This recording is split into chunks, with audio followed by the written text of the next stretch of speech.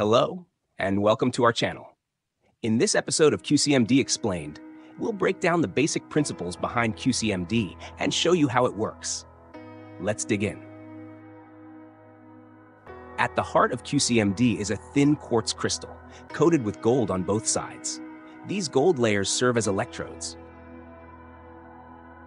When voltage is applied, the quartz vibrates at a specific frequency. This happens thanks to the piezoelectric effect, a unique property of quartz.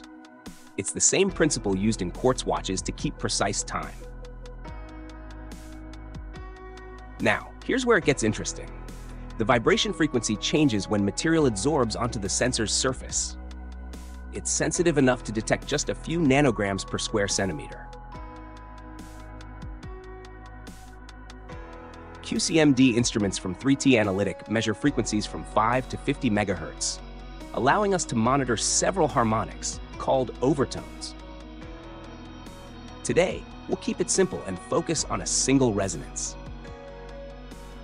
Here we see the quartz vibrating at its natural frequency. The sharp peak in the graph shows high vibration quality, our starting point. Now, we add a rigid layer to the sensor. As the layer thickens, the resonance frequency drops, the vibration slows down. Because the rigid layer doesn't absorb much energy, the peak shape stays sharp and the vibration quality remains high.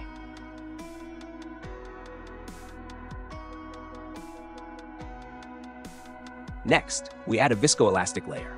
It behaves like both a solid and a liquid. As the layer thickens, the frequency drops again. But this time, the sensor's vibration causes the layer to deform, creating internal friction. This friction converts some of the energy into heat, which dampens the vibration.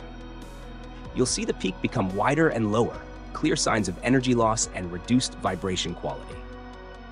QCM-D measures two key quantities: frequency, which reflects added mass, and energy dissipation, which reveals mechanical properties. Together, they offer a real-time look into how a material behaves on the surface. This animation shows how QCM-D tracks dynamic changes over time. We start with a baseline. As material adsorbs, frequency drops and damping increases, indicating a soft, viscoelastic layer forming. Later, the layer stiffens, maybe due to cross-linking or dehydration. We see a slight frequency increase and a sharp drop in damping.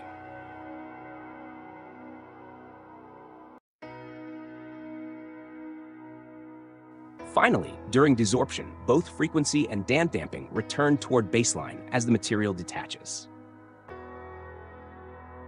With this real-time data, QCM-D can track thin film growth, molecular layer formation, and even the elasticity of biological samples like proteins or cells. Thanks for watching. Want to learn more? Visit our website or follow us on LinkedIn and YouTube for the latest insights. And stay tuned for more episodes of QCM-D Explained. 3T Analytik, tuning, testing, triumph.